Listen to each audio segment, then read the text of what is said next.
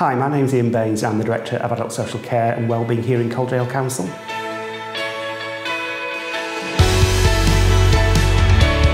I think people often have an idea that growing old means that people will increasingly become more fragile and more vulnerable, and that gives quite a negative stereotype about older people. And we wanted to try and change that and see if we could see a way in which we could either help support people to maintain their physical activity and their strength, or at least stop that deteriorating rapidly. I suppose as system leaders, we're always thinking about how can we deliver our services better, but often in the backdrop of austerity and thinking that we need to save money. My belief is that if we can help people to be physically active, people will be independent for a lot longer, and therefore it should be part of our call to help people be more physically active, because it will help us manage our resources better going forward. An example for me might be that often when somebody receives home care in their own home, a home care worker will probably come in and do a lot of things around the home for the person that's on their support plan. But what they might not always do is encourage the person to be involved in that activity. So what you might not see, you might not first think of all that what we're trying to say is we're going to get people to play sports, but actually what it might be about is, can the person get out of the chair? Can they walk to the front door and let them in? Could they be involved in some of the more daily living tasks, like doing the washing or making the meal rather than having the meal made for them? And those are all small steps to actually maintain someone's physical conditioning. I think as a system leader, our challenge is to embrace the idea and free staff up to have a go and not be worried about getting it too wrong, because actually some of this is about breaking down barriers and changing the way that we work and cultural practice. And almost, if you hear yourself doing the but or the no, just question yourself and think about doing things differently. I was actively involved in some of the steering group work around Active Calderdale. So what that did is crystallise some thinking we'd already had in terms of doing some work around helping people be more motivated to move in whatever setting they lived. And then I talked to my staff team about how they could be involved. And actually that was quite interesting, because they all went through the design thinking training. And actually that helped them come together as a team and think about the problems we were trying to solve. And I think they'd already decided what the solution was.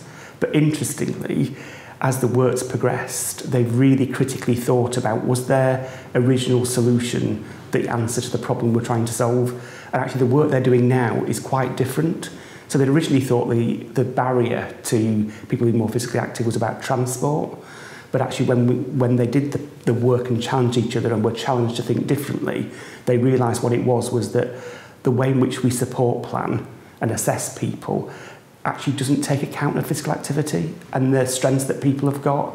And it almost worked from what we call a deficit model. So we tried to change that, and I think we're starting to see some real results now. We were quite deliberate in thinking about what the team that would do the design thinking, what they would do. So we brought together frontline practitioners, we brought together our commissioners, because what we realised was that it wasn't just one staff group that needed to approach this problem, we needed to approach it from every angle. So we've now got commissioners thinking about how they commission and embrace physical activity into the commissioned work. We've got social workers thinking about, when they're out there assessing, really listening to older people and talking about what their ambitions are. And it might be as simple as, I used to enjoy going to a tea dance, I'd love to go again. And rather than simply saying, actually, that's not possible because you're a bit housebound, thinking about, well, actually, could we make some small steps towards that? Could it be about helping people do some chair-based exercises to just develop their strength and get them out of the chair, and then building those incremental steps to the point where they could actually go to a tea dance. My most favourite one is one of a woman who was living in a residential home who had talked about how she used to really enjoy swimming, and she hadn't really swam very much in her adult life, to to the point where her family couldn't even remember that she'd been engaged in swimming and were a bit surprised. So this is someone who's in their 80s, and we set about a plan to get over a 6-week period to get her to be able to go swimming. And that person did achieve that goal. And in fact, they've been again since. And I kind of think most people would think actually getting somebody from a residential home to go swimming at the age of 80 plus, why would you want to do that? But we clearly listened to what she wanted to do and set about a plan to get her there. And actually, she describes it as being one of her second best things she's ever done in her life. I'm not quite sure what the first thing was.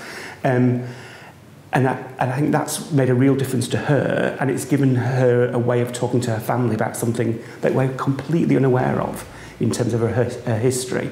So I could see how that's really enriched her, but also is quite a good role model for other people who might think, I'm a bit too old, I'm not going to have a go at this.